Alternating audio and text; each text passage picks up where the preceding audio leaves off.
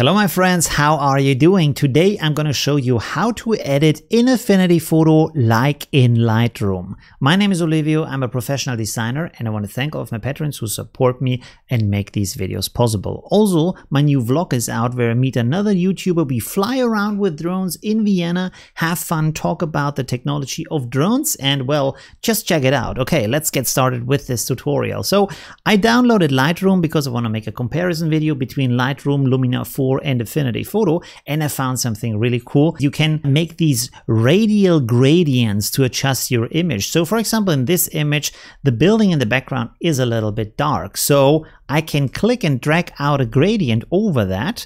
And you can see I already made some adjustments, but you can go in here to exposure, for example, and say, okay, I want to make this a little bit brighter. And I want to make a little bit more texture in here and clarity.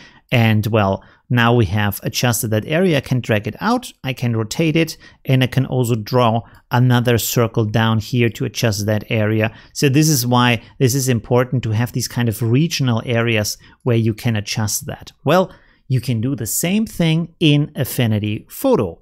Here is how that works. Well, you could say, oh, I know that. I go to the developer persona. Well, not so fast. There is a better way to do this actually, because it gives you more freedom, more possibility. And that is that you simply take any kind of adjustment. So let's do the same thing. I want to have more exposure in the background. So I make an exposure adjustment. Down here, we have the adjustments. Click on that, click on exposure. And now the next step is important. Go to your gradient tool right here on the left side, like that. Select type, radial or elliptical, so you can adjust both arms, make it an ellipse. And then you want to set this one side white, one side black, like this. Boom. And now I can simply draw in my ellipse like that. And I can adjust the arms that it has.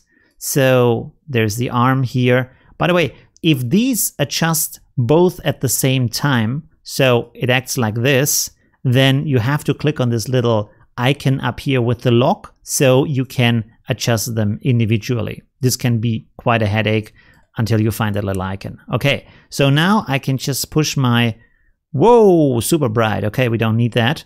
Just a little bit like, this looks good. Okay, perfect. So we have that in here. I can drag it out over here. And so I have created this and now my building is brighter. Maybe I want to make it a little bit darker still. Let's go like this is good. Okay, so let's say down here we have another area also a bit dark. Let's right click on our exposure adjustment and click on duplicate. So we have this again. Then select our gradient tool and draw in the gradient. Sometimes they reset and there's an easy trick to get back to what you already had. Click up here on fill, switch over to swatches, and there it gives you the recent swatches. You can see this one is the one that's outside black, white in the middle. So let's click on that and there you have your setting again. So that's pretty nice. Let's put this down here, make it a little bit smaller like that. And then we can still go in here with a double click and adjust it to our taste. We can go like this, looks pretty good.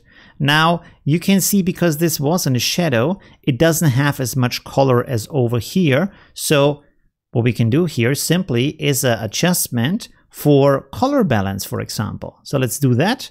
Again, we draw in our gradient here. Again, it has reset. So click on swatches and this one here. So now it's in here and I can now do my adjustments. Let's move this a little bit around. You can see that the green is changing in a very nice way. That looks pretty good, I would say. So we can have the before and after. So you can see this is the color in the shadow, which is pretty desaturated, doesn't look very nice compared to this part in the sun.